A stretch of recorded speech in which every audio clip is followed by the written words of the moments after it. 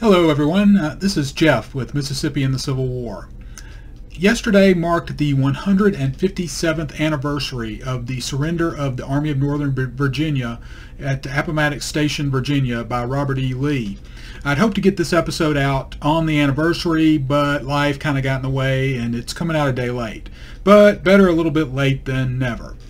But I thought for this anniversary, I wanted to tell the story of someone who actually participated in the surrender and let his words speak about what he went through in the final closing hours of the war. Unfortunately, I did find a very good little reminiscence written by a Mississippian who was at Appomattox and did surrender there with the Army.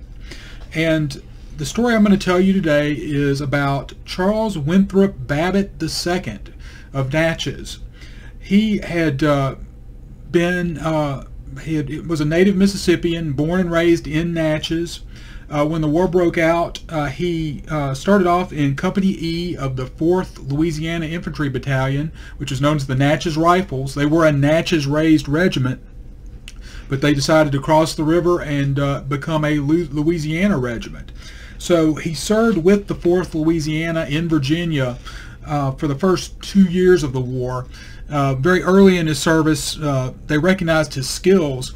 Babbitt was a college graduate. He had attended the Lawrence Scientific School at Harvard and had graduated magna cum laude in 1858.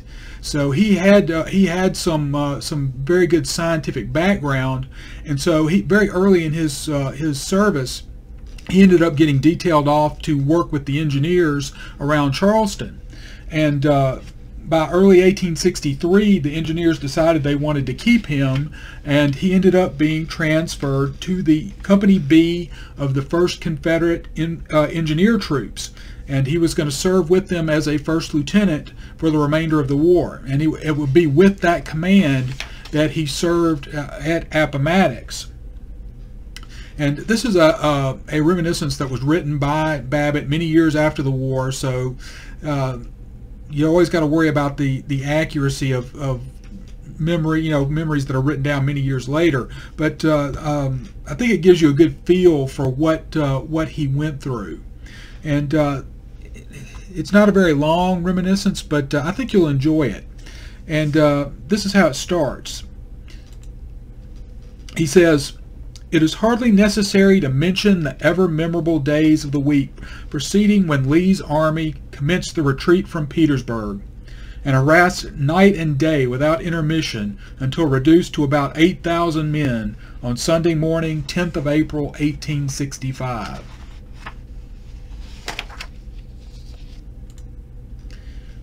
This remnant found its last road barred by Grant's army at Appomattox Courthouse. Our regiment had halted on the roadside about sunrise of that morning. General Lee was with his staff, was in the road in a deep cut almost under the point where the rider happened to be standing, when a courier from General Gordon reported his corps reduced to a frazzle, and too large a force in his front to resist unless speedily reinforced, or words to that effect. Lee then ordered Colonel Talcott, commanding the 1st Engineer Regiment, to issue ammunition and move his regiment to an open hill on the left of the road in the direction of the courthouse and across Appomattox Run, and take up a position on its crest facing a skirt of timber into which a large force of Federal cavalry appeared to be moving. With all haste, we proceeded to execute the order, and we soon found ourselves in line of battle on an open ridge with heavy timber, about 100 yards in front, from which we every moment expected a withering fire from an enemy well posted in the timber.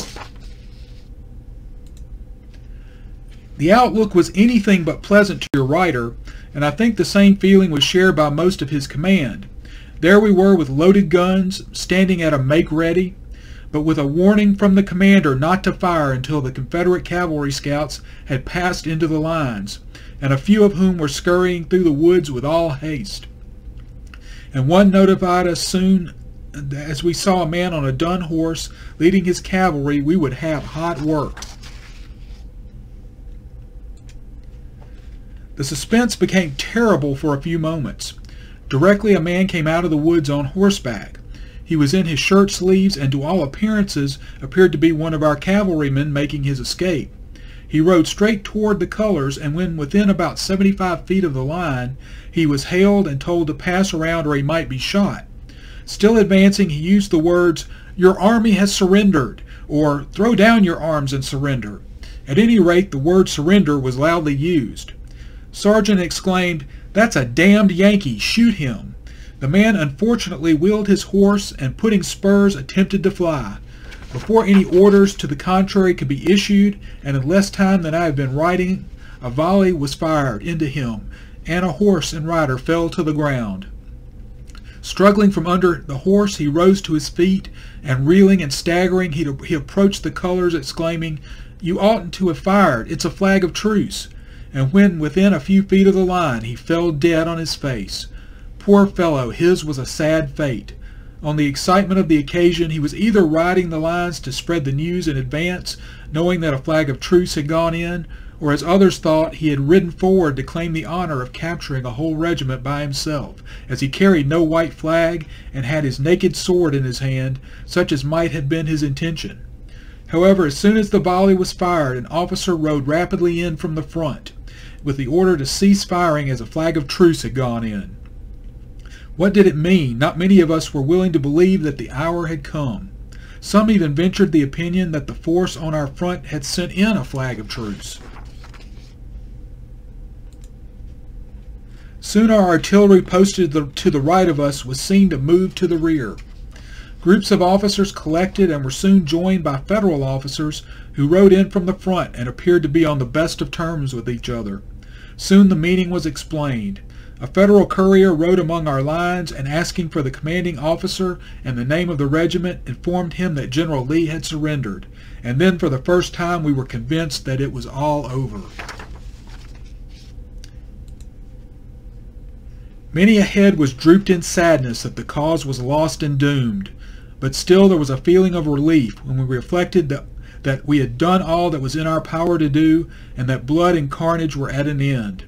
It was hard to realize that it could be possible that General Lee would surrender, and even to the last moment some hoped that it must be a mistake, but this only lasted a few moments, as the inevitable truth was too apparent in all that was transpiring. We learned that the troops in front of us were those, I think, of General Chamberlain. And for a while there was considerable anxiety as to what would be meted out to us for the death of the poor fellow who lay there on the ground.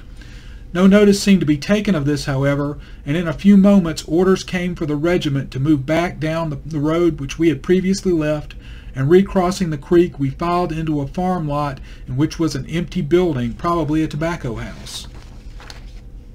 When we entered the lot, General Lee with some of his staff was standing at the open door of this building, and he, holding an order book in his hand for a table, was engaged in writing a paper which he handed to General Babcock, I believe of Grant's staff. This officer and another mounted their horses and rode back to the courthouse. During their absence, General Lee procured a camp stool and took his seat under a large apple tree, which stood a little to the one side of the house and about 15 or 20 feet from it.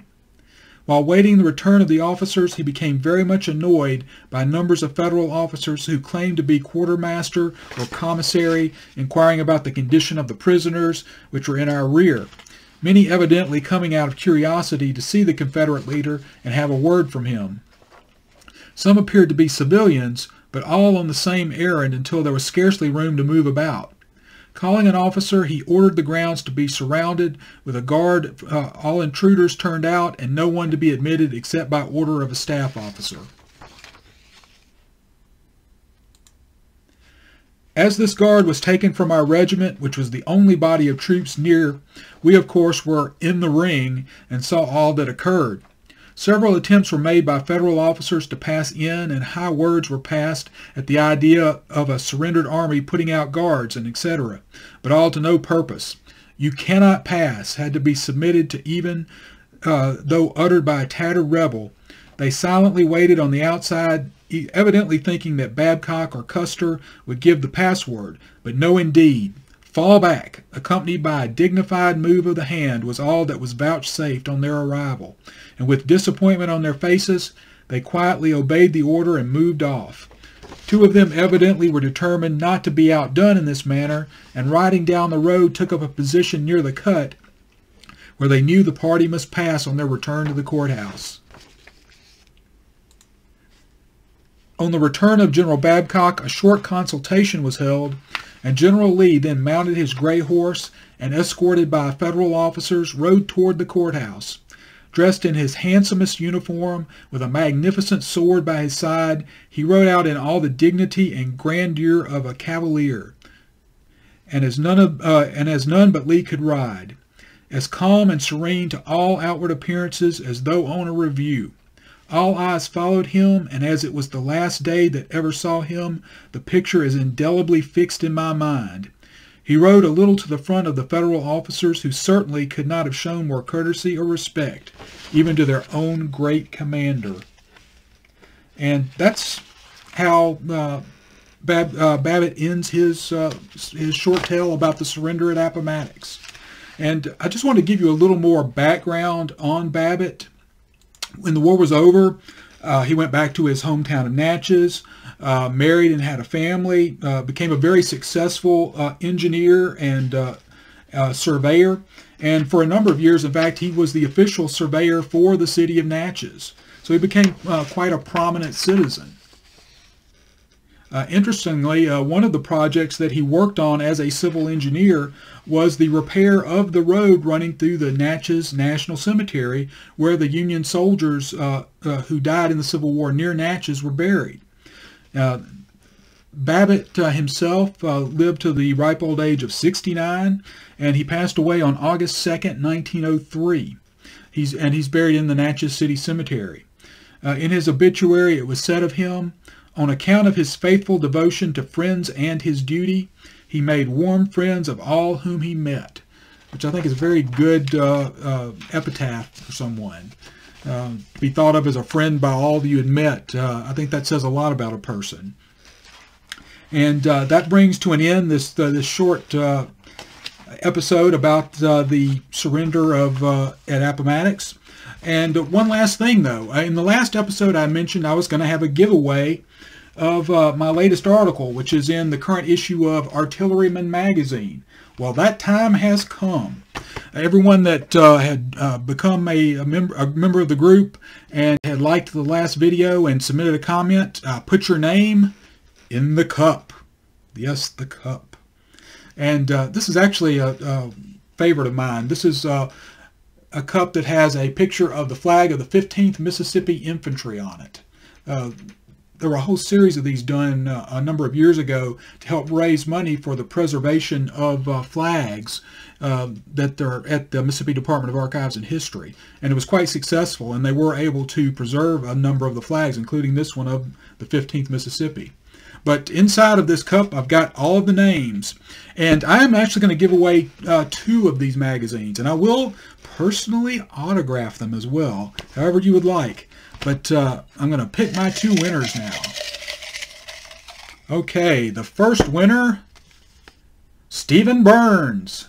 Stephen, if you'll get in touch with me, I will get your address and get this mailed out to you. I'll also send you a reminder. Okay, time for number 2. Okay, here we go. Our second winner, B.B. Heigl. B.B. Heigl.